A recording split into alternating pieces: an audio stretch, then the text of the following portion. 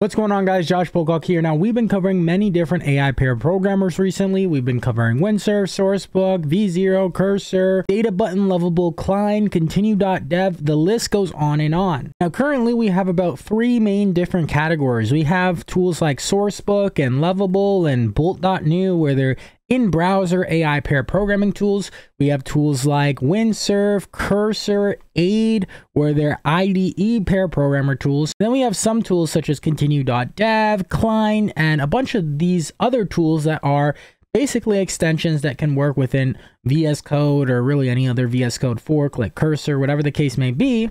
And I know personally that a lot of you guys really like Cline. So we're actually going to be taking a look at an alternative extension AI pair programmer tool today in this video. This tool is called kodu.ai. Meet your AI coding superpower. We're going to dive into it, show you how you can get started with this tool for free, $10 in credits, and hopefully build some pretty cool stuff. Let's dive right into it.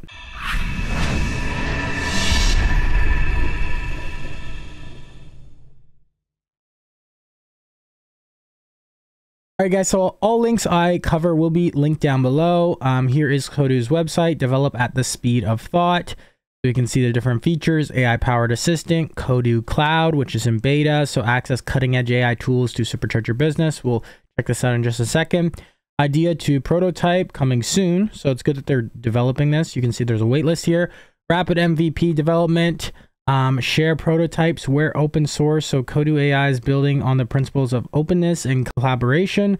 Join our thriving community of developers. So I'm actually just looking at the GitHub here, and one thing that's pretty interesting, first of all, this tool is actually called, well, it's called Kodu, but it's also called Claude Coder. So they actually changed the name to Claude Coder, which, you know, if you guys know about Cline, it was called Claude Dev. All right. So very kind of similar name here. You can see Kodu is an autonomous coding agent that lives in your IDE. It's a VS Code extension, leveraging the latest technologies. And once we dive into it in just a second, you'll see that it does have some similarities to Cline. And funny enough, as you can see here with the contributors, we actually have the founder of Claude Dev, or Cline, who is one of the top contributors here. If you go to his profile, you can see that we have Cline right here. If you didn't know, he is the founder of Cline. So pretty interesting stuff. I don't know specifically who is like the behind Kodu, if it is him, or, you know, if he's a part of the company or if he's just a contributor or whatever the case may be. But yeah, that is kind of interesting to see. As you can see, even here, a big shout out to the amazing projects and people that inspired Claude Coder. We have Aider for innovation, blah, blah, blah. And then especially, okay, so here for laying the foundation. So they are giving him a huge shout out right here from Claude Dev, so for laying the foundation. So yeah, I guess he's probably not a part of Kodu, but, you know, they're just saying that they really, you know, took inspiration from Claude Dev, which, you know, it's good to see that they are giving credit to their inspiration. You know, in this AI coding, AI space in general, you'll see so many tools that are forks of forks of forks.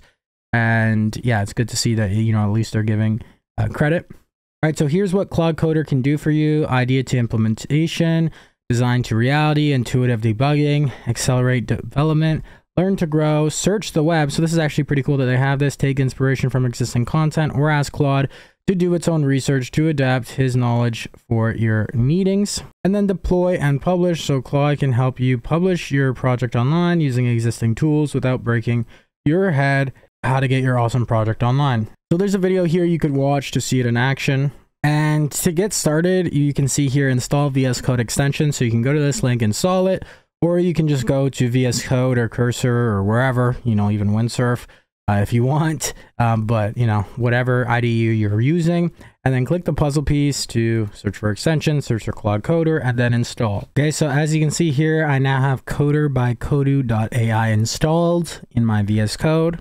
You can go here, we can see, you know, our previous tasks, our recent tasks. What's my code base about? We can see tokens, so up and down, API costs right here, view all history. So you can type your task, use @ to mention files, folders, or URLs. You can add images too. Here is a new task up here. Here is your history. Here is open in editor, and then here is settings. All right, if you go to your settings here, there'll be a spot up here that says sign in with Kodu. What you're gonna have to do is click on that. It will take you over to Kodu. You can create an account. Once you create an account, it's gonna give you $10 of free credits. Now, this is the one thing I personally do not like about Kodu compared to something like Claude Dev or Cline, where Cline, it's very flexible. You can add multiple different LLMs. You can add your own API keys. But for Kodu, it's more similar to something maybe like Windsurf, but it's even different. You know, it's based on credits. It's not based on like $10 a month or whatever. Like with Windsurf, you can't put in your own API keys. Claude Coder or Kodu, you know, you can't do that either, which kind of sucks, to be honest. But you do get $10 of free credits, so it may be worth testing out. And it does have some pretty cool features nonetheless, so we will go over some of those. Now, over here in advanced, we have some different options. You can check some of these out. You can see your custom instructions here. You can choose your system prompt variant. So we can see different ones that we have right here out of box. We also have experimental stuff right here. So we have automatic mode, continue generation, auto summarize chat, one-click deployment, so deploy your projects with a single click. And then we have preferences, so you can select your technical level. So whether you're non-technical, coding beginner, experienced developer, you can choose your AI model here. So pretty much you can do any of the main Claude models, Anthropic models, hence the name Claude Coder. You can't use OpenAI or anything like that, and you can't use local models, which isn't, you know, my favorite. I like when there's a lot more customization, even though still I mostly always just use Claude 3.5 Sonnet regardless. So once you select your model, you can see the specs of the model right here. So we have max tokens, context window, supports images, yes, supports prompt cache, yes, recommended, hard worker. We can see browser model. So this is used for web searches. So you can either use Claude 3 Haiku here, or you can use Claude 3.5 Sonnet. All right, they also have a Discord channel too. So if you are using this tool and you do need some help, you can check out the Discord. Okay, so I'm actually going to go ahead and upload an image here. All right, so here I have a picture of Asana. It is a project management, task management platform here. So we're gonna say create an app like this. All right, so I'm saying create a project management / task management application that looks like this, the screenshot. Make it modern and beautiful. We're gonna go ahead and send that.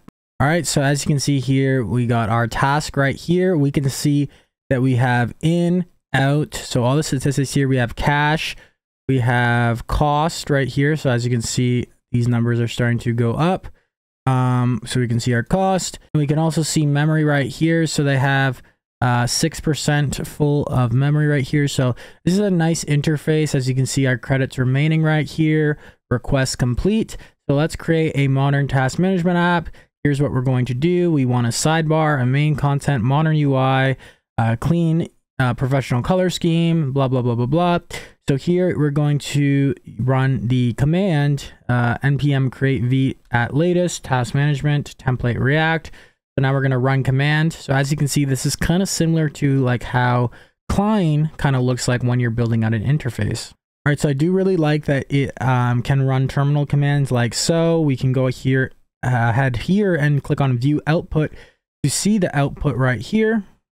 Okay, so now it ran that terminal command and it picked up that it is complete now. So now it's making another request. Now that the React project is created, let's install the necessary dependencies for styling and icons, set up the project structure, install the dependencies first, then create our components. So we're going to run this command here. Now, like I showed you, there are options in the settings where you can turn on auto mode and different things like that. But right now, we're just running it normally with our manual approval. Okay, so now that is installed. Let's go ahead and run this next command here. Okay, so it's smart enough to CD into the task management app, make directory, source components, sidebar, task list, source task list, components header, and layouts and styles right here. Okay, so now it's creating the theme configuration. Start with the main layout component. We'll use MUI's theme system for consistent styling across the application. Let's go ahead and save that. We can see write to file here. So we can see the diffs right here, which is similar to like how something like Cline's looks typically when it's doing diffs.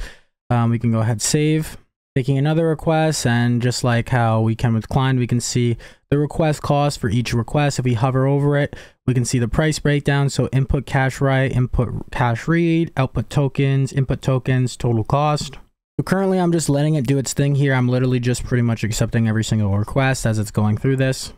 As you can see, it's pretty good at being an autonomous system that is, you know, going throughout this task end to end here, which is something that I do really like. And I do really like this interface, even though it is similar to Cline's. Okay, so now we can see that it is requesting to start the development server here. So it's going to run npm run dev. We're going to do so. Server is starting here. All right, so now we can go to port 5173 and we can see that we got our app here called TaskFlow, and we built kind of a lot of different task manager apps with AI coders before. Pretty much by default, it seems like all of them name it TaskFlow here. Now, I would say this isn't the best one that we've seen out of box right here, but it's not bad by any means. We can see we have a checkbox here, items. We can add tasks here. None of it is functional, so I can tell it to add some functionality here in just a second. Now it is saying the development server is ready, but we need to remove the app.css since we're using Material UI for styling, and we should check if there are any errors in the browser. Let's remove this and then import it. So we're going to run that command. All right, so as we can see here, now it is saying that the task is complete, task completion. I've created this, and it's giving out all the different things that it created here. The application is running. Now we can go ahead and click on Start New Task. Now, if you go ahead and click Add here, you can select files or folders, and you can also paste URL to scrape or debug. I'm gonna say make the Add New Task button functional and add some of the sidebar menu items as well to go to new pages. Okay, so after a few minutes, you can see now that task is complete. And if we go ahead, check this out, we can click on Add Task now. Go ahead, type test, select our priority, due date.